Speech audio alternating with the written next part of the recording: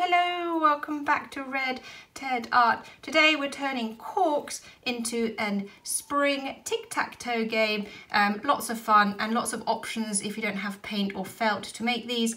I give you some alternative suggestions. So come on, let's take a look, see how they're made and how to play tic-tac-toe.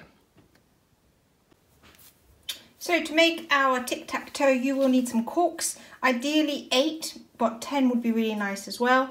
I'm using these sort of champagne corks, but you can use ordinary ones as well. I'll show you some examples at the end.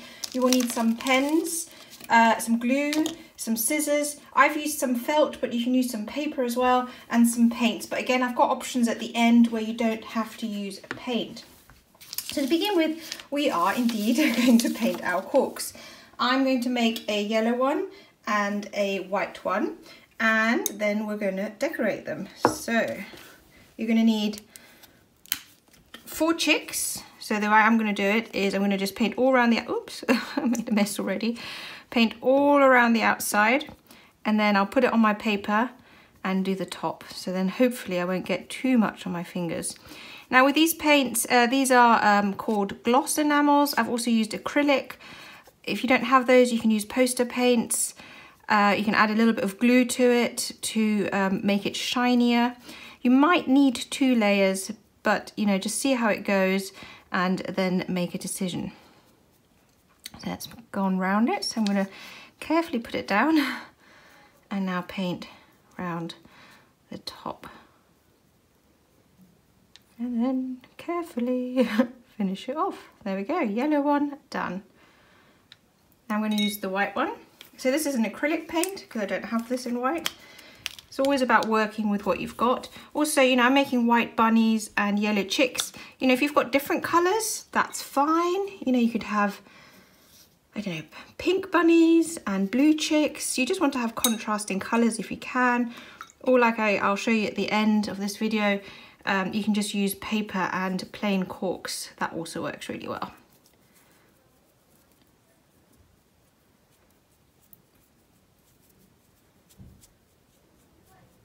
So I'll get this one all nice and white. So the white is actually quite a strong colour. In this case, I might only need 1 layer. Let's get rid of those little sticky bits. And of course, I'm making bunnies and chicks today. You know, you could make anything. You could make little monsters. You could make, I don't know, a Pokemon character. You could do all sorts. There we go. Did get some on my fingers, but that's okay. Tap that on and then let these dry. Okay, so let's go and get some I made earlier. So here are 2 I did earlier. Let's decorate them as a chick and a bunny. So I'm going to use some Sharpies. You can use Posca pens as well if you've got them. Basically, as per usual, use what you've got. You can use black paint too. This time I'm just going to do a little eye. Put that away.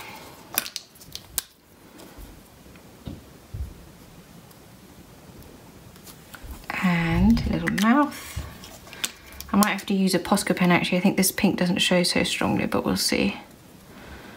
There we go, cute. And then for the bunny, I'm going to do a pink nose.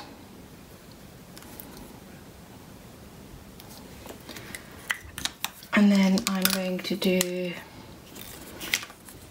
a little eye that's shut. And again. And some whiskers. Not too strong. And a little tummy.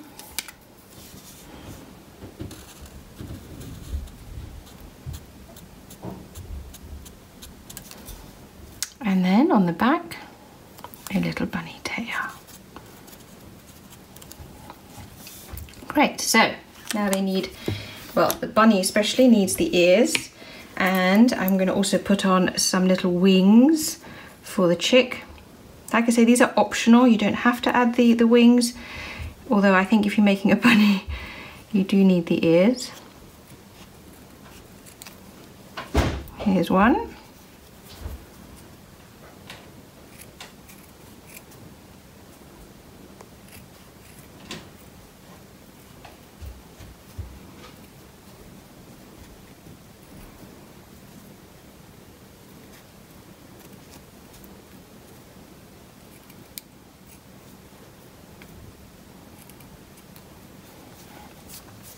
And I actually discovered that my Pritt stick is strong enough, but I'm actually going to use quite a lot. I'm just going to put like a big blob here, and that will really help secure it. So, and actually it's strong enough, but you can use hot glue, you can use PVA. There we go. Oh, ta-da! The chick is done. And now we'll repeat the same for the bunny and its ears. Try and find a spot that's good for cutting into, because I like to be economical with my felt.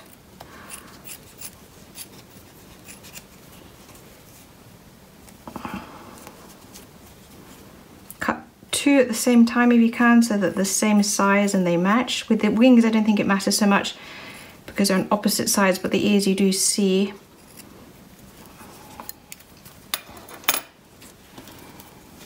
And then you put those at the back. Again, nice blob of glue.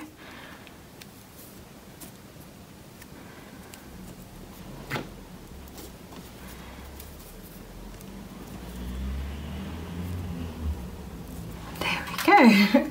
That's your chicks and your bunnies made. Now you need to make 3 more of each, and then we can have a go at Tic Tac Toe. So here we are with 3 and 3, I mean 4 is best obviously. I just wanted to show you these other cork versions that we made. Okay, they're not obviously as bright and as pingy as if you're able to paint them, but in case you don't have the materials at home, you can just decorate it with paper. So this is literally paper and pen, paper, pens to decorate our chicks and bunnies. And you can get silly like this one, or just keep it simple, and you can still make and play this game. So if somebody's been drinking a lot of wine in your house, this is the craft for them. Yeah, the last thing, so I just wanted to show you what it looks like. I've now got 4 strips of ribbon. I start with chick number 1. My opponent places a bunny here. I now see if I can get a 3 here or a 3 here. So I'm going to try here. My opponent knows what's going on, so he's going to stick one here. I'm thinking, let's put one here. And oh no, my opponent has got 3 in a row and wins. So that's how you play Tic Tac Toe. It's super easy, super fun, and you can play it over and over again. So I hope you like this video. Don't forget to like, comment and subscribe. Above all, keep watching, keep making, and I'd love to hear you. See you here again soon. Take care. Bye.